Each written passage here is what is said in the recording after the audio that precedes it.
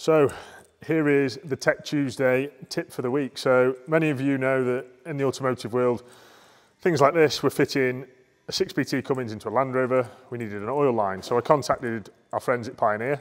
I said, Joe, I need exactly what that says there, a Cummins turbo oil feed line.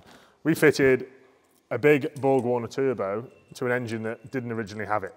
So what I needed was a fitting basically that fitted in the top of there with an AN3 fitting. So you see this here, I've got in my hand.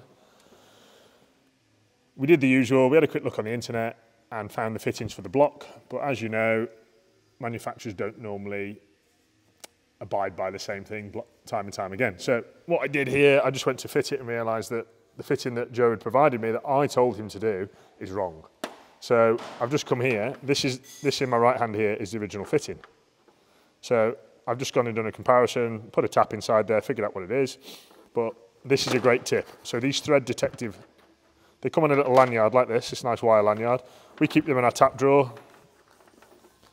If you want these guys, they're not a lot of money, but as you see here, you can go along, even if you were blind, you could figure this out. But you'd have to ask someone to interpret, obviously, the reading of what your thread is. But if you pop that in there, problem solved. So I need to know that now I need to order an M12 by 1.5 O-ring fitting with an AN3 tail on it. Job done.